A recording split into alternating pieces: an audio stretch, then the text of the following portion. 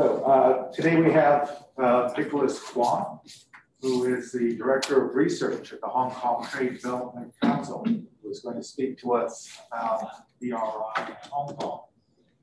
And he has a long history of working as an economist, as a certified financial analyst. I think he's worked for Merrill Lynch, for the Hong Kong Monetary Authority, for Standard Chartered Bank. So he has deep knowledge of the subject about which he will give you a guest lecture. We thank him very much for coming here to speak to us today. So please feel free to ask questions of Mr. Kwan, and we'll turn it over to him. Thanks very much. Thanks, Professor Sherman. Morning, everybody. I'm going to talk about something which probably most of you know about already, but to be honest, I never find some person who are so convinced that they know it well. First, let me show you my slide, which is, the topic I was given is to talk about Hong Kong and the Belt and Road. And let's see, the first question to answer is, what is Belt and Road Initiative? I guess most people think they know about it, but to be honest, when the initiative first started, I went up to Beijing and knocked on the door of most of the government departments who are responsible or supposed to be responsible for this initiative, including the the Ministry of Commerce, the Foreign Affairs, NDRC, and whoever I know in among the major think tanks in Beijing. They all give me different answers. And then I was keep being asked about what is that initiative by friends from outside or overseas. And most people have different views. Some people saying that this is a Chinese colonization program. The other people say that it's just that China's want to sell its overbuilt capacity, overbuilt products, and over-saved money. So it's an overflow from China to the rest of the world. And after a while, when after my study, I find that it is actually impossible to find an answer to this question, what is BRI? Because even if I can manage to get President Xi Jinping to answer my question, there may still be a lot of people who don't believe in it. So what is the good way to see it is that what is in the program, what they say they want to do, and what they are doing, and what can be achieved overall. So with that will, I come up to that conclusion. It is a Chinese way of globalization, or globalization with the Chinese characteristics, to put it in a Chinese way. That makes more sense.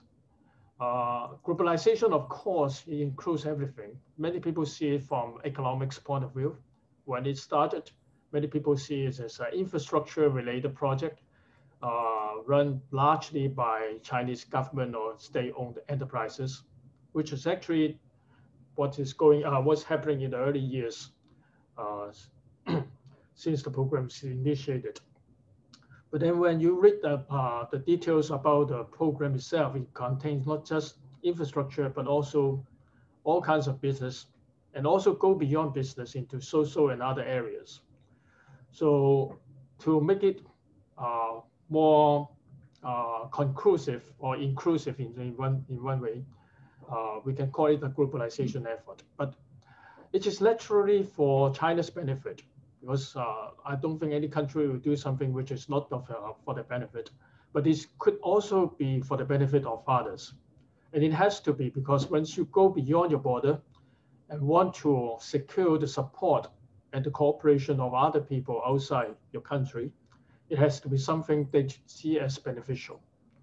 So to that extent, I would say that it is something that China wants to reach out, and hopefully on a win-win and mutually beneficial way, both in terms of economic infrastructure as well as social and other aspects. But how can it work? Because this program comes at a very bad time where the world is moving apart from each other. We have seen the last 4 years in America being primarily driven for America first. And then we have seen Brexit, which is still ongoing, which basically is a trend, underlying trend to split up the EU one way or another, or at least to detach from a bigger Europe. And all around the world, we have seen a wave of deglobalization ever since the last major financial crisis back almost 13 years ago. And in the middle of that, China come up with this idea of re-globalizing or connecting itself closer with the rest of the world. So it depends how you see yourself, which way is better, but it is running against the tide, one way or another.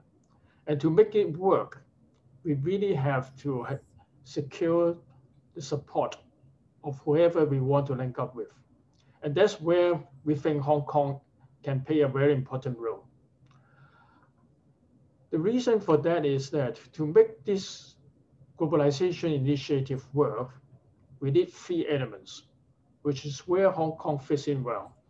First, we need not just the participation by the Chinese entity, either the government, the enterprises, state-owned, private-owned, but also all the international community, whoever involved in this program outside of China. So international participation is critical for a success of a program like that.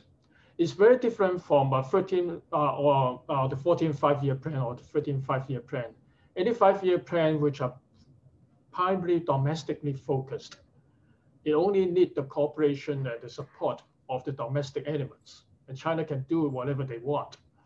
But when you go beyond your border and try to build a dam, try to build a highway across the country or in the other countries, places, you need really full cooperation from those involved outside. So internationalization is very important, and Hong Kong is typically strong in this area, which I will explain later on. The second thing is that it is such a grand plan. They involve not just 1 or 2 countries, but basically every part of the world. And it involves not just government-to-government issues where you talk about policies and whatever. It involves roads, infrastructures, cultural exchanges, which cut across different parts of the society and economy. So government forces itself will not be sufficient to drive for things like that. It has to be coming from the bottom, driven by the market, that people in all kinds of institute, as well as both academic, business, as well as public and private sector, have to join force together. So the use of market force is critical in the success of this area, this program. And lastly is how to manage risk. Once you go beyond your border, regulations is under other people's command. Rules and orders are all different. So how can you manage that? So these are the 3 specific areas which we believe Hong Kong can play a role. If the BRI were to succeed in a mutually beneficial way across the world, we have to add our input into these 3 elements. And let me go one by one to explain why we see that and how we believe we can play a role on this. First, about trade and commerce, when this whole program will start from economic side. Hong Kong is one of the most internationalized cities in China. We have, by number, the largest number of, or largest group of foreign government representatives as well as foreign company representatives. We have about 4,000 foreign companies registered here, either as a regional headquarters or regional offices. We have 122 foreign consulates, which represent different governments being positioned here. The number is less than what you get in terms of embassies in Beijing. But being a non-capital city, the number of foreign government representatives here, 122, is next only to one city around the world, which is New York.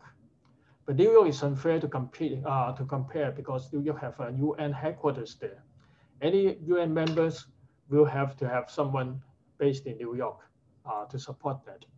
So other than New York and some of the major capital cities like Beijing, Washington, DC, London, or wherever, we, Hong Kong, have the largest number of foreign government representatives, consulates here. So when you talk about internationalization and meeting different governments as well as business, here is the one city which can give you all the connections. And for people who are familiar with the business community, you may be aware that some or many of the foreign chamber of commerce, including American Chamber of Commerce, British Chamber of Commerce, EU Chamber of Commerce, Australian Chamber of Commerce, Canadian Chamber of Commerce, and even Japanese Chamber of Commerce, their member members are one of the largest, if not the largest, of these chambers around the world. So that tells you how many business or foreign companies have someone based here to want to look for business here. So if China were to go international and work with different business representatives as well as governments, here is a place which we can play a very significant role. And of course, there are other areas like foreign residents, 500,000, foreign business visitors, except for this year, we have 7 million normally per year. And we have a large number of Hong Kong Business Association members around the world. So these are elements which can facilitate a lot more international business through Hong Kong. The reason why we can do that is, other than the history, is because we have a very different structure or system compared with other major cities in China. We call ourselves special administrative region with particular high level of autonomy in the commercial and other areas, non-defense and non-diplomatic areas. So one particular area is that we have a free port status, which started, well, more than 100 years ago. A free port, for those who are familiar with China, they may have questions saying that now China have 18 provinces with different kind of free trade port already, or free trade zone already. So what makes Hong Kong different compared with that? What we have in other parts of China in terms of free trade zone and free trade port is still substantially different from the status we have here as a free port. Because by free port, we mean the free flow of goods, services, capital, information, as well as tenant.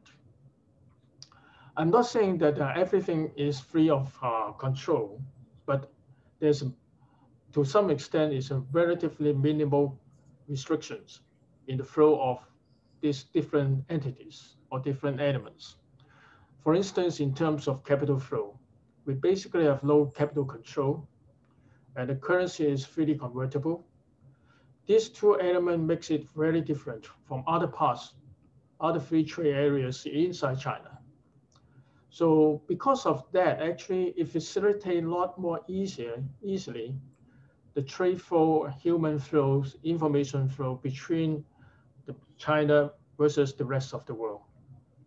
And that's one thing which makes it very different to do things in Hong Kong. Some people keep saying that for those in information business is to connect with the world outside, most people, particularly in the West, you may use WhatsApp.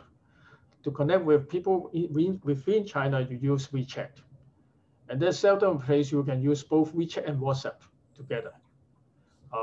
So that is why people value this place in terms of free flow of information, free flow of capital to conduct business. And because of that, we also are, because of SAR status, we're also an independent tariff area. This is one issue which is being raised recently, when US put in the sanction and say that they would not recognize Hong Kong as an independent tariff area. Now they try to treat Hong Kong as part of the mainland in terms of tariffs as well as trade issues. In fact, that is just mostly talk. And until now, we don't know how they are going to do it, because we're recognized as an independent tariff area or custom area, not just by the US before, but by basically everybody outside around the world and under the WTO system.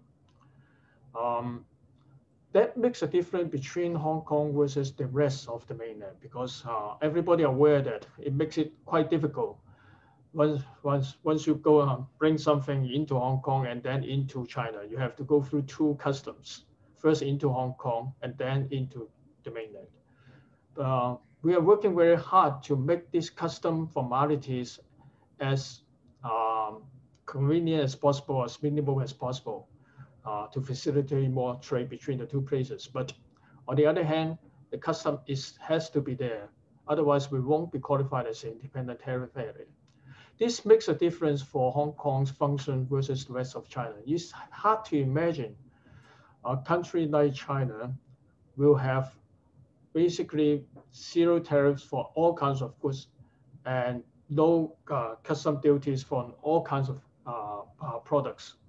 Hong Kong is offering zero tariffs for everything.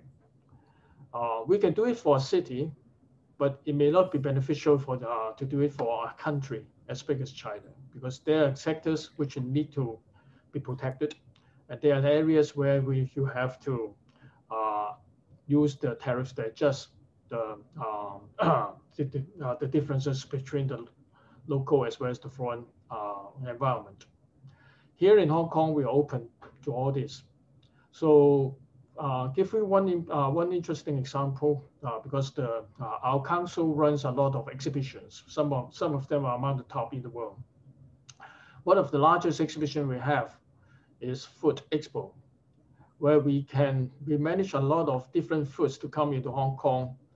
The reason why they come in a large scale is because our custom formality is basically minimal, particularly for fresh food. If you have to go through different customs and quarantine procedures, that will be very difficult. And if it's just for an exhibition, you may forget about all these formalities, because once you can gone through it, and only for a small amount of your exhibit, and then you have to ship it out again and probably adjust for your tariffs being paid or not, then it's too much of a hassle for companies to do that. But because of our independent tariff area and free port status, food import and export are at minimal, except for quarantine purpose, minimal custom procedures. So that helps a lot in attracting all those food companies to participate. And we get the benefit of having been able to see all kinds of, or taste all kinds of food products here. Because of our SAR status or autonomy in terms of trade and commercial areas, we managed to have independent economic agreements with different foreign parties, aviation agreements, shipping agreements, tax visa fee agreements, etc. We have close to 250 bilateral agreements and 260 multilateral agreements being signed between Hong Kong and different parties of the world. And this makes a big difference in terms of connecting with the rest of the world. Take visa, for example. We have 165 country visa-free for the Hong Kong SAR passport. There's one real case I can share with everybody. When we start with the Belt and Road project, one area which has been talked about a lot for the Belt and Road development is Kazakhstan. It's a big country with a lot of resources, but pretty far from Hong Kong. It's in Central Asia. But I try to send one of my colleagues there to understand the situation and see what we can do. And one of my colleagues in mainland who are based in covering the west of China, also want to join the tour. So I told them that we're happy to have him on the way, but I'm not going to slow down my process. And I told my colleagues to work together and get there, do the study.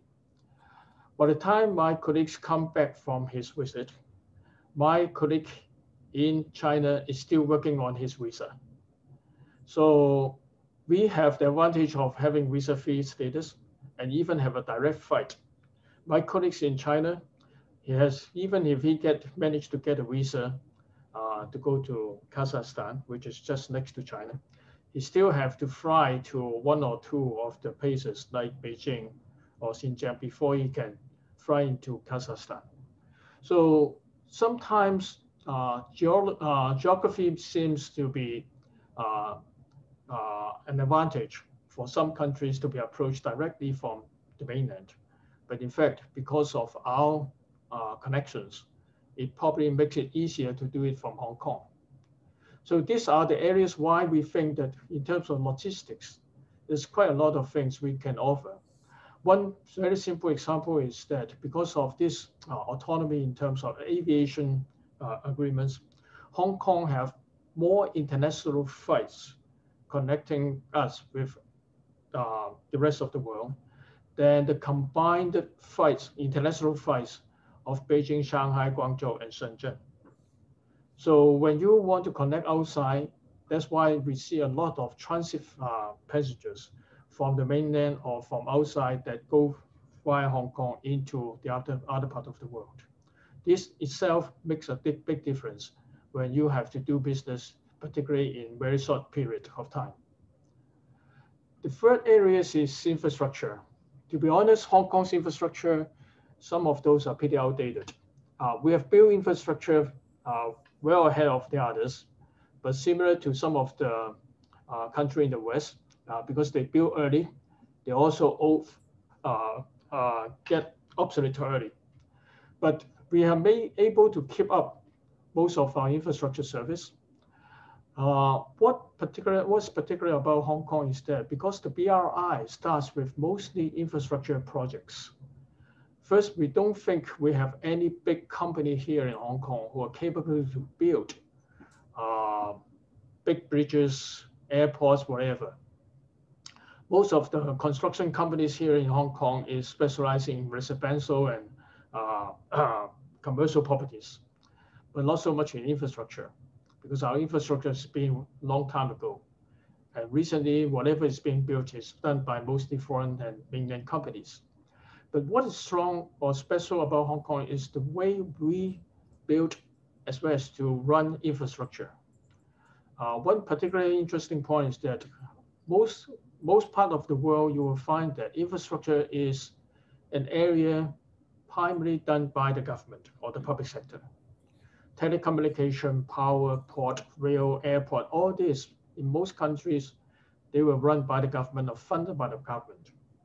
Here in Hong Kong, we make a big difference, partly because of the colonial heritage that previously the government doesn't really want to shoulder too much of this huge investment. They have been subcontracting most of these infrastructure projects to private sectors. Our power generation and power distribution is run by two private companies. Our port is run primarily by a few companies, but not just running, but building. The whole port is being built by private companies and run by them.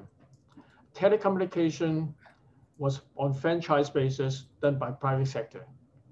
It's only the rail and the airport are basically funded and built by the government, but still run in a quasi-government entity, which are basically a corporate entity. So because of that, actually, we built a skill of using market force, a private sector element, to build, to plan, and to run, and to service infrastructure projects. And what is special about that is that it makes our services not just buildable or relatively efficient, but also sustainable. Because private sector, if there's no profit, they won't run it. But on the other hand, because it's public service, we can't allow them to be too profitable. So we have a formula to make sure that this kind of infrastructure is being provided in a sustainable, commercially viable, and relatively efficient way.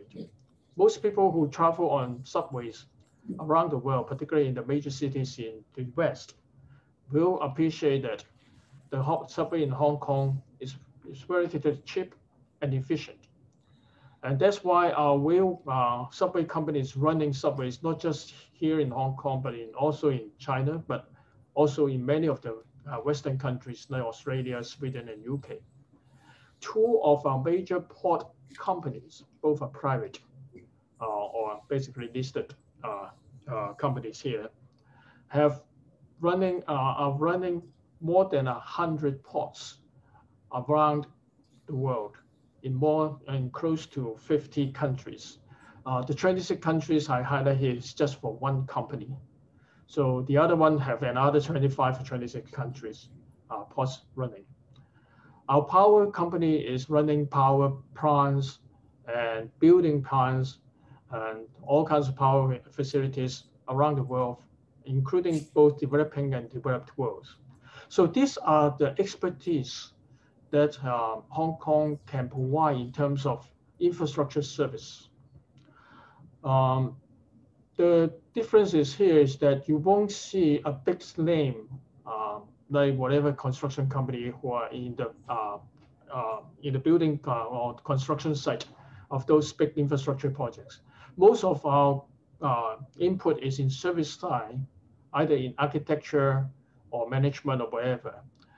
So many people ask me, can you name me some of the big BRI projects being done by Hong Kong companies? I said that it's quite a few, but you may not see the name because they are subcontractors or they are subcontractors, and they're providing only one of the service in the whole project. But mind you, these services are critical if you are operating it in an efficient way. The other area is about finance, which I think I don't need to explain too much. Most people heard about that. But I would like to highlight the uniqueness of why Hong Kong make a difference. Because under the SAR status, the autonomy, Hong Kong can manage to have its own currency, which is freely convertible. And under the basic law, we are not supposed to impose any exchange control. And because of the history of this authority of the way we run our currency, we have built a very credible, strong credibility in having a monetary system that is free and efficient. And on top of that, we also have our fiscal autonomy. We don't pay tax to the central government, and we run very differently because some people complain that Hong Kong could have fiscal problem because our tax base is very narrow. But surprisingly, except for this year and a few years before, this government constantly runs huge surplus. The problem of the government is how to get rid of the surplus. And they have accumulated large reserves. Seldom in other parts of the world, you see a government sitting on too much reserve. And the problem is how to spend it. So all this actually helps in our financial status and make us being one of the major international financial center. On the other side, I have listed some of the rankings we have in terms of IPO, in terms of offshore RMB, in terms of FX.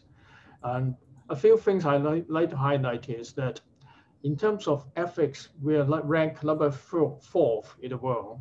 That is total amount of FX transaction each day. They count on daily basis. Each day we have about $700 billion transact in our FX market. And that makes us number 4 in the world, next to London, New York, and slightly just behind, marginally behind Singapore.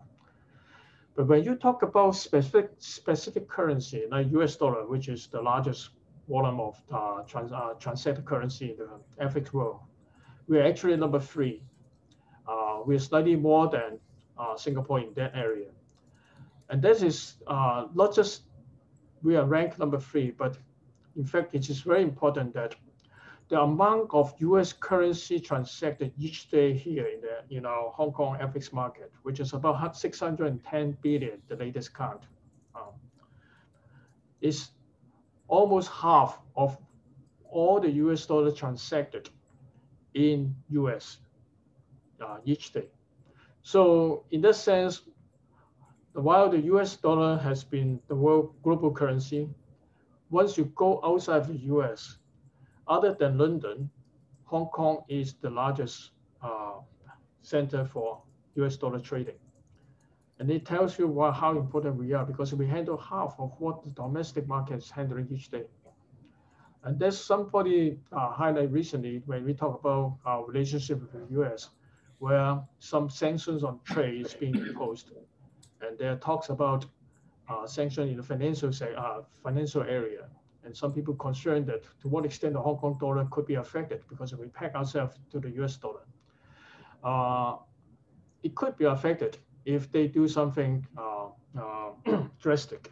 But on the other hand, it's not going to hurt just Hong Kong, but it will hurt US more because they are disrupting one of the second largest FX market of US dollar outside of US. So there's other areas which we see relatively important in terms of banking, fund management, private equity management, which is particularly important for startups and innovative sectors. So all these are important for the BRI because we talk about large, huge projects, talk about billions worth of projects. You are not going to expect the government to fund it.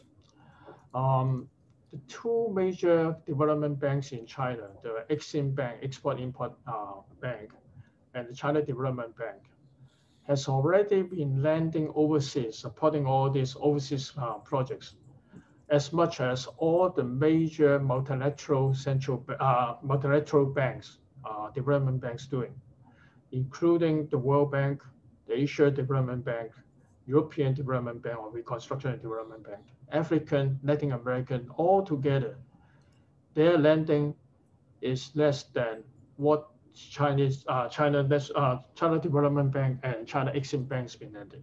So imagine how much more you can expect these two banks to extend their foreign lending. And if they can't do it, where are they going to get the money to support these BRI projects? It has to be come from the market, from the private sector. And wherever you can raise money, particularly RMB-related funding, because a lot of those are China-related, and to minimize the exchange risk, you better to have one leg of the transaction on RMB, or at least link up or hedged against RMB. So all this makes Hong Kong unique in terms of the BRI project funding. Funding is for projects is one area, but on the other hand, a lot of those are done in terms of direct investment. And here again, Hong Kong stands out quite clearly.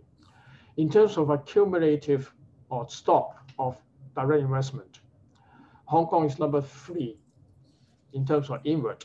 In terms of outward, the last year we dropped to number 7, but honestly, we are still very close to number 3 position because from 3 to 7, there's only small margins of differences. And somewhat the statistics is distorted by the US regulations. A year ago, until 2018, Hong Kong has been ranked number 2 in both inward and outward direct investment around the world. And suddenly we dropped one place in outward in the inward side and dropped 7th place in the outward side, primarily because there's a change in accounting and capital flows. You know that the US has changed the rate of taxing those US corporates who are holding their earnings overseas. To make things simple, the US has been imposing tax on those money being US company earned overseas if they were to remit back to the US. So many US companies just hold on to those foreign earnings, and that's parked as foreign investment by the US. And after the tax regulation changes, many US companies make use of that change and shift the earning back to back to the US. And some of those actually also make use of different other entities' tax changes and reallocate the investment into their foreign subsidiaries. And to that extent, it actually distorts a bit of the ranking. But to simplify the case, we are constantly among the top 2-3 position in terms of foreign investment overseas. One other thing I want to highlight is that if you look at the list here, except for Singapore and Ireland, to some extent maybe Netherlands, most of these investment are basically for those countries who are accepting them. So the US investment that going into US is for investing in the US. Those who are going into UK are for investing in the UK. But Hong Kong is special. If you talk about 1.8 trillion US dollar being invested in Hong Kong, everything will be very expensive. To be honest, we serve only as a conduct for direct investment. Many of these inward investment, after they come to Hong Kong, they find their way to other places. In the old days, is foreign investment come to Hong Kong and then we invest into China. So that makes us a large or top area for inward investment as well as a top source for outward investment. The same is true for Singapore to some extent, Ireland and Netherlands. These are conducts for direct investment. Why is that important? Because under the BRI, you can imagine that a lot more capital flow will be conducted between China and the rest of the world, either in or out. And mostly probably in the early days is from China to other places. And increasingly, there may be cross investment to and fro. They need the place who can facilitate that flow. It's not to say that they can't do direct, but going direct is different from going indirectly. Why? Tax could make a difference. And by doing investment through a conduct like Hong Kong, you capture the benefits, not just from tax, but also all the facilitations, like investment protection, where Hong Kong has investment protection between Hong Kong and the other places, while China may not. Same is true. By going through Hong Kong, like not just investment protection, but your IP protection could be different, because a Hong Kong entity versus those from the mainland would be different in terms of the IP protection. The way you can manage your not just finance, but also the operations by flying people in and out of China versus flying people in and out of Hong Kong to support your operation overseas. That makes a difference.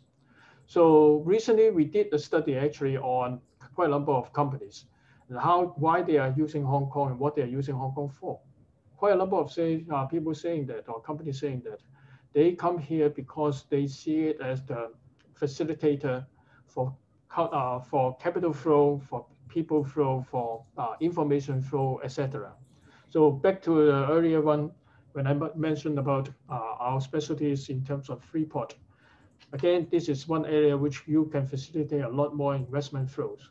If BRI were to take off, you will see that coming through more and more flows through Hong Kong. The last thing I want to highlight is the professional services. We talk about trade, we talk about investment and finance. In fact, to make these flows efficient and viable, you need the support of a lot more other services in terms of legal, accounting, consulting, and other risk management services. Here is we have a high concentration of these service firms or professional service firms. We have more than half of the global 100 law firms based here. We only have about 10,000 lawyers, both local and foreign. But on the other hand, if you were to look for the top lawyers in terms of patent, particularly those familiar with the China environment, if you were to look for the top lawyers in who can handle shipping, aviation, and those things, quite a number of those you can find it here. So these are the kind of supporting services where we can offer to the BRI projects. Accounting is another key area. We have a lot of our professional body. Their qualifications actually are in international center. Either they were fully recognized by other international bodies, or they are compatible with other international standards so that can qualify them to work across border. So I don't want to highlight more, but legal service is one thing which are particularly important. When you work across border, anything you want to, any problem you have, you want a certain kind of legal protection. The thing that makes Hong Kong different from the rest of the mainland is that it is the only common law regime we have in China. And this common law regime is not just because we have a different system. Common law regime is particularly prevalent for international commerce and finance. Think about the UK and the US, who dominate those two areas for centuries. Most of those business were done under this kind of legal system. So it would be much more convenient if you have someone who operates in this kind of system to facilitate these international flows. Recently, we have been working with the government, the legal area, try to promote Hong Kong's legal services. We are not saying that you have to use Hong Kong particularly, but when you go abroad, particularly in BRI countries, many of those are developing countries, they have their own system of their own legal system. And China, the mainland, has their continental system. Quite often you will find that either party would not be comfortable enough to use the other side's legal system as the base for the project. And so that comes to the point that they have to come to someone or third party, both sides have that kind of comfort and confidence to use. And Hong Kong is one of those. In fact, London, Paris, Hong Kong are some of the major international legal centers that provide this kind of service. But Hong Kong is only one of the major ones, which can provide you also the comfort to work with the mainland. And in terms of legal infrastructure, we have quite a number of arbitration centers, which are the only one outside of the mainland that will have the verdict or judgment being accepted by the mainland itself. So these are all the differences which can make for foreign parties who are dealing with China and to find the comfort of working international on international standards. So all this on the commercial side, we can tell that why Hong Kong can make a difference when China has to reach out to the rest of the world in terms of economic and other areas. And to take it forward, if you see the whole BRI project as a Chinese program to internationalize and globalize or connect better with the world, and Hong Kong may be too small for that, then you have to look into our backyard, which is the Greater Bay Area. The whole Greater Bay Area actually captured the same idea, which is different from Hong Kong in terms of legal system, monetary system. But this area is the most open, most international, and most market-driven area or region in the mainland. And many of those changes introduced over the last 4 decades in the mainland starts from here. So if we were to build up the momentum for China to reach out overseas, and if we can make this Greater Bay Area closer to both sides to connect the mainland versus the rest of the world, and work more like Hong Kong as well as the other part of the mainland, it will just make the whole Belt and Road facility program much easier and much more momentous. So that's why I say the GBA actually is China's BNR pioneer. And again, the key thing is that this is a region which is most open, which can help to reinforce globalization. It is most market-driven, which can promote market reform, both inside as well as outside China. And this is the most international region, which can offer a group, follow global practice and adopt the global practice much easier. So I hope I can basically highlight why Hong Kong is different. Of course, things have been changing, and there would be very interesting questions being raised over the years with all the developments, both locally as well as internationally. And I hope that can help you to understand more. But if there's any question, I'm happy to respond to it.